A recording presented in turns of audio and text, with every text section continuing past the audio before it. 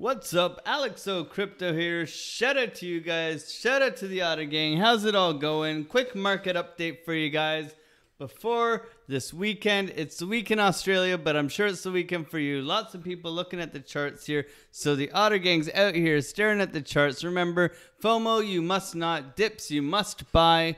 And we must not have any revenge trading going on here because we're looking to make some profits. The Grand Theft Otter out here trying to make the profit. So let's take a look at the charts. This is what we can see on the daily. We can see that this trend line that a lot of people are drawing, it has been pushed through, and look, we are tapping into it. And can it be a bouncing pad to the upside? A lot of people are bearish, but unless this is broken, I do not feel completely bearish. We were talking about this for the past couple of days about how a good retracement would be healthy. And where would that retracement come in? Well, it would come in where the FTX dump is. We were also talking about that as well. We have our levels here. We have big volume here that we've marked out from before. Zooming in, and we can see that we have some key levels of support here that line up with this trend line. Now, on the daily, we can also see on the market cipher that money flow has curved down quite significantly, but it's not at the zero mark yet, so there could be a little bit more of a push to the downside.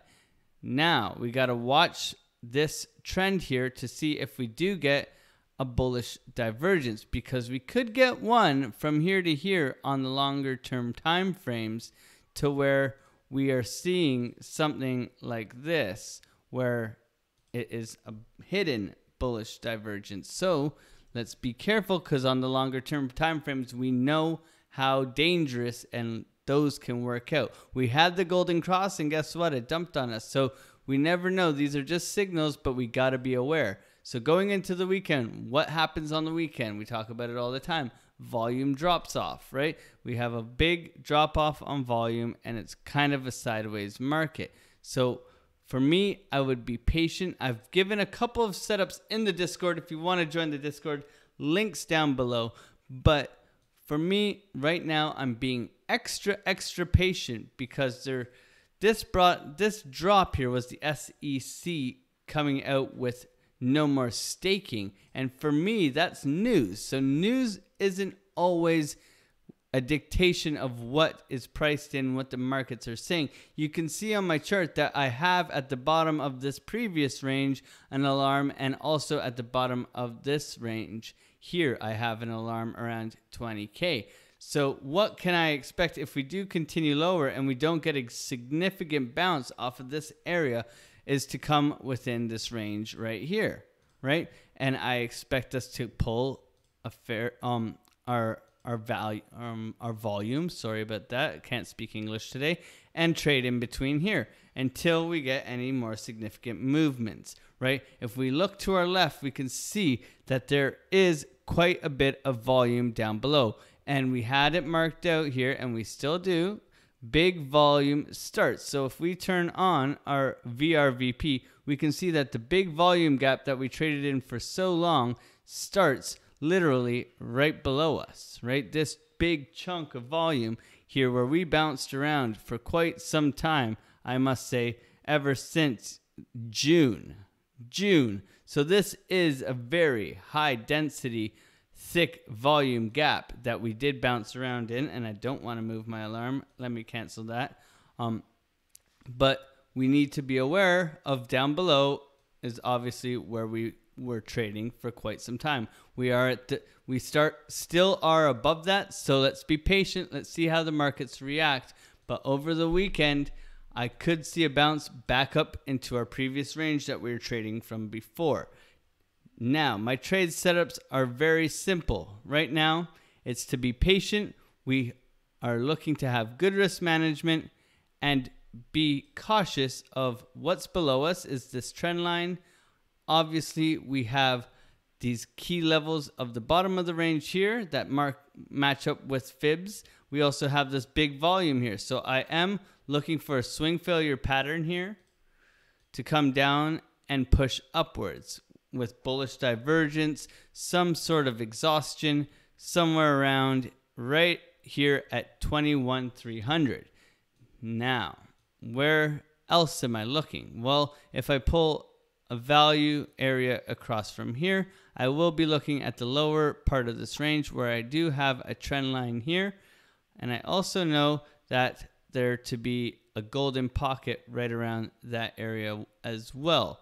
So if I get rid of this, and then I get rid of this, and we pull a fib, we can see that not from here, but from down here, we can see that we do have some beautiful confluences coming in on the lower time frames, right? So we want to be very careful. We want to be trading this, and I'm sorry, I pulled that from the wrong top, but we want to be very careful with that and be watching this area around 23,300. So there is no reason why this beautiful, beautiful, beautiful bullish divergence can't play out. But right now it's going to require some volume, and it's going to require some people coming in to move the markets.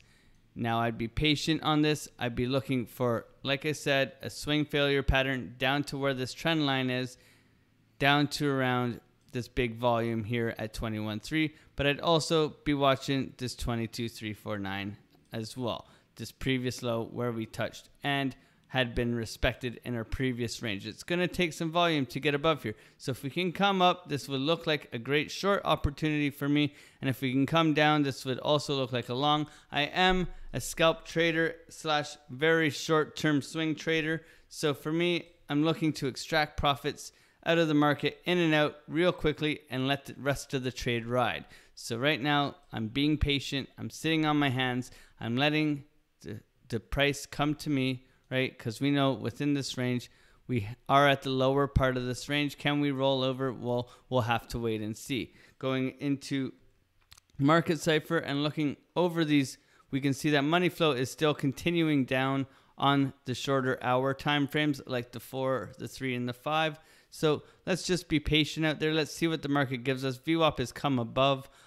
There's many signals that are mixed, but it's also, we had the news, it pushed us down, and now we're into the weekend. So the volume won't be the same, the moves won't be as big, but we have to be patient and wait for them to come to us. So that's my thoughts and ideas. Let's join me in the Discord. Like and subscribe if you like the content.